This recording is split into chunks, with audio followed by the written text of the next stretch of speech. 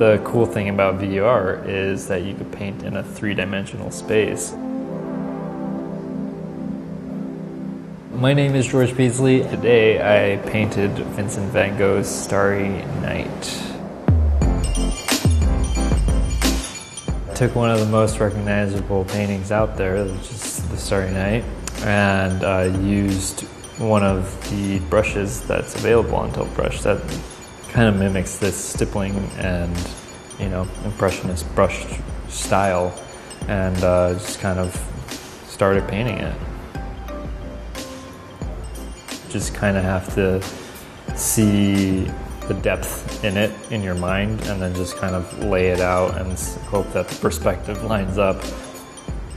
What I did was I actually had a reference photo with me in Tilt Brush, and I could continue to just, squat down to the same spot and just line everything up to make sure that, that the church was the height it should be. Specifically, when I painted the little town, I used the flat marker tools because I didn't want to just use the same bristled brush that I was using for the rest of the painting. I've noticed that there were actually some additional houses to the left of the church that I never actually realized in the original painting.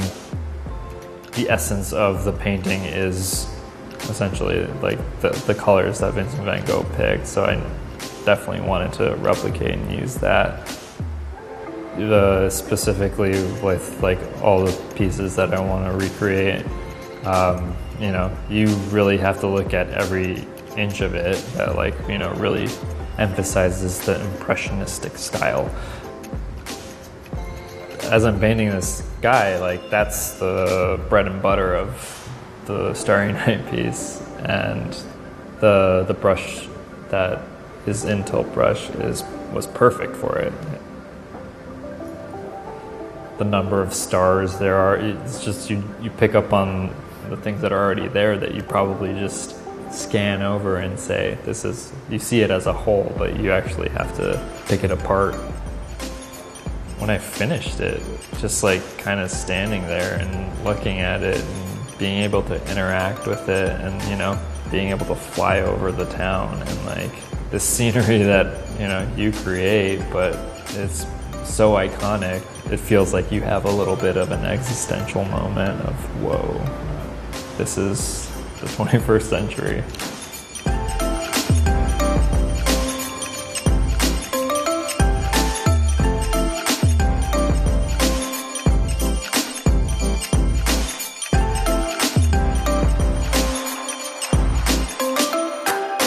SoulPancake.